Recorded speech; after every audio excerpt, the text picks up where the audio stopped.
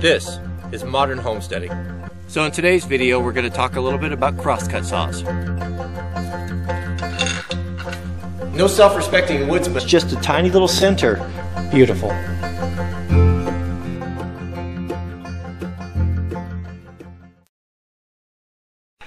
So we're really lucky to have even the original handles that came on Granddad's crosscut saw. So Jack is going to start with some 180 grit sandpaper, finish up with some 320.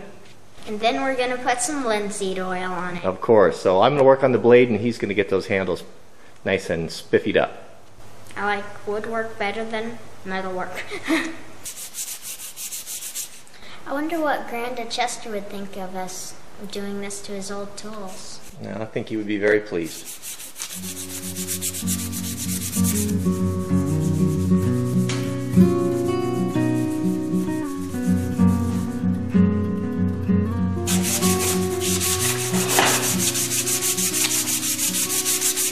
You're a lot better than me. 4 seconds and you got the whole thing pretty much done. No, it's not that I'm any better. I just have more experience and more strength than you do.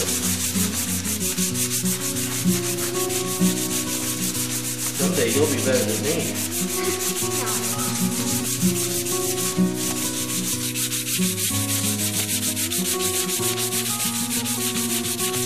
You know, I don't think this saw's been used much. I mean, look at the handles are so like new wood. You know how my small axe, how the handle's all polished from years of use? You don't see that with this. What we have here is essentially a brand new saw. That's just been sitting in the attic. Yeah, fortunately, Granddad took care of his tools and kept it oiled, so it's in really good shape. You know, Granddad lived through the Depression in the 30s, and so he knew what it was like to go without. So he saved everything.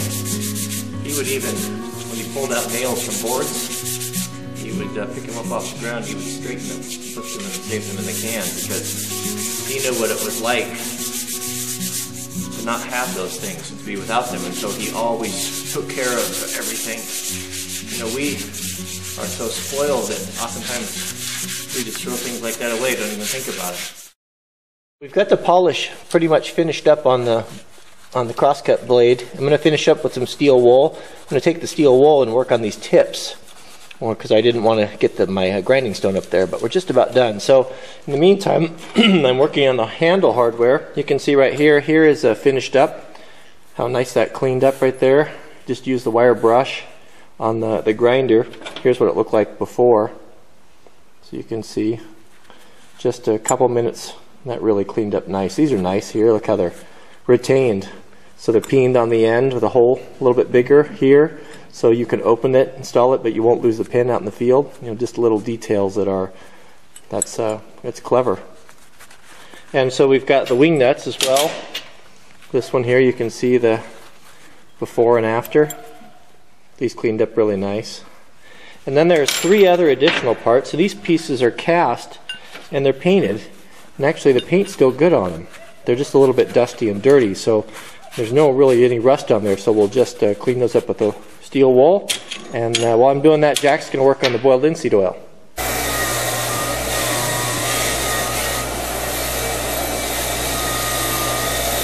So I went ahead and just finished, stripped the paint off of the cast pieces. It was kind of chipping, it looked a little crummy, and that looks a lot better here. So we got those cleaned up nice. Those look great.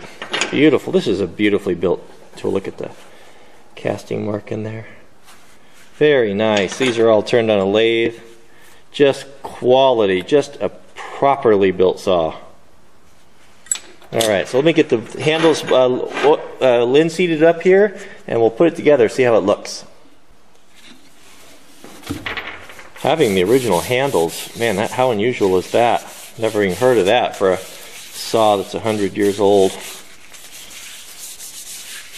I like my boiled linseed, for my prep, I like to start with a 320. I'll sand it real good with a 320, and then finish up with, start with a 180 and finish up with a 320. That seems to be just about right. Gives you a nice bit of grip, but certainly no slivers. Not going to give you unnecessary blisters. That's nice bit of hickory there. Something to work with these tools, to have my hands on these handles that my ancestors used. Something that's just special about that. Beautiful.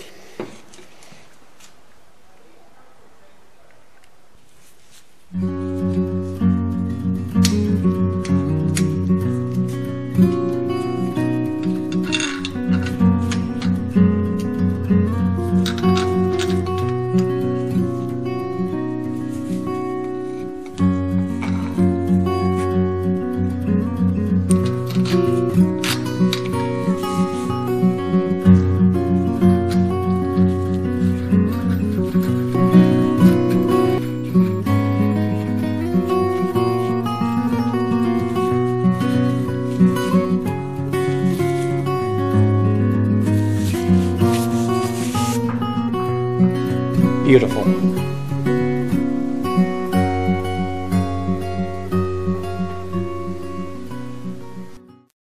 Before we make the sheath and put the saw away, we're going to cover it liberally with a nice protectant oil, a gun oil, a rim oil, all the metal parts. Work it all in by hand. This will maintain that beautiful and hard fought polish that we just put on the saw. The old timers who worked with these saws every day, they gave all their saws names. Then they gave them the women's names, the female names, because they were all individual. They all had their own different characteristics. There were no two alike. And so I have thought about that, and this being my #1 felling saw, I'm going to name it Wanda. So no woodsman with a fine crosscut saw like this would ever allow it to be damaged, dropped, or put in jeopardy anyway. And so a sheath, a good solid sheath is vital. Some people will sandwich them in sheets of plywood with wing nuts. That's a good way to do it. Another good way to do it that's inexpensive and very effective is fire hose, double jacketed 5-inch fire hose. I use this on a lot of sheaths. It's got a nice heavy rubber, and there's nothing tougher than fire hose. So we'll split this down the center, and we'll cut a section and build a nice quick sheath for this crosscut saw. For Wanda.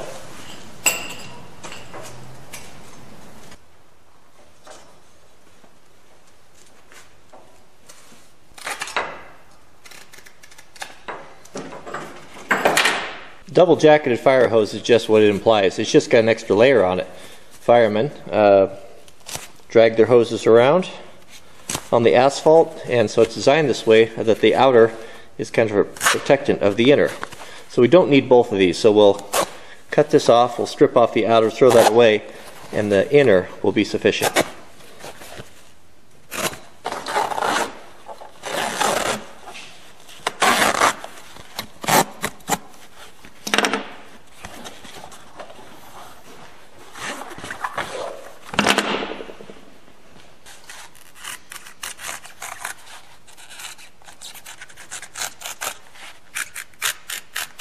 Now with our hose cut, we can put our sheath on.